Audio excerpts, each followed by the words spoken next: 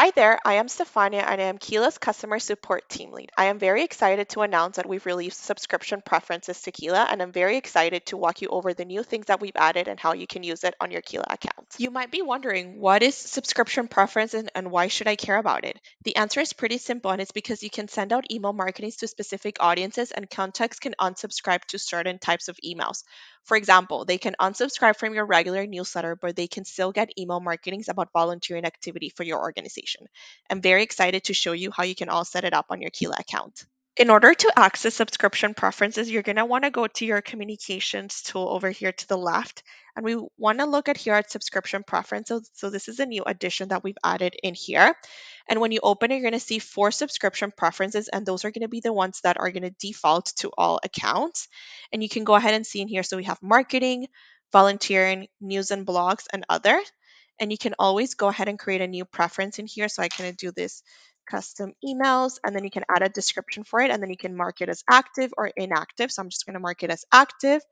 And then from here, you can go ahead and add context to it. So I'm just going to go ahead and add, let's do Patrick in here. So I can see that my contact Patrick, it's subscribed to my custom emails subscription preference. And then if I go ahead and look at Patrick's contact over here, I can see Patrick's subscription preference in here for custom emails. And this is another place where I can go ahead and edit a contact's subscription preference. So if I click in here, edit, I can go into their subscription preferences and I can go ahead and remove or add another one or just update it from there. So the 2 places that you can update a contact subscription preference would be in the contact directly, and again, going over communications, subscription preference, and going over the specific subscription preference.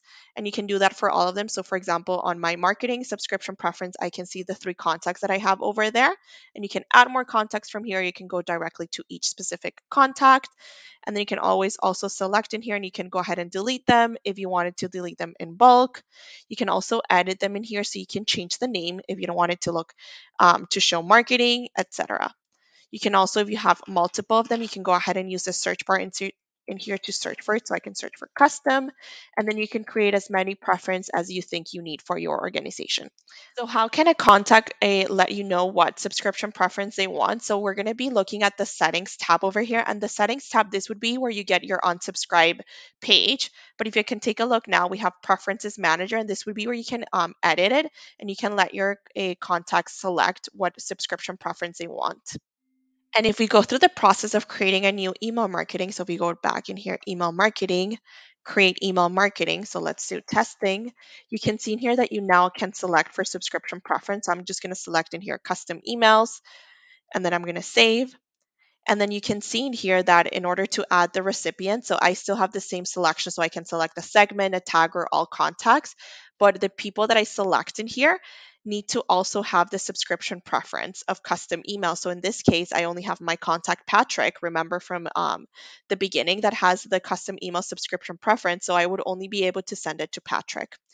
And if we take a look at the content, so I'm just going to add in a general content in here. So let's just do this one to show you what the footer is going to look like on the email marketing. So if we scroll down to the footer, so you can see in here that we've added, so you can unsubscribe. So they have the unsubscribe button, or they can manage their preferences. And this would be the page that they can go ahead and select what subscription preference they want to get notifications on.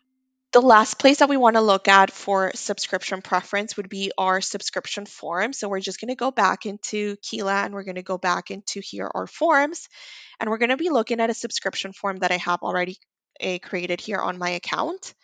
And I'm going to be looking at the designer tab. So this is the design of the form.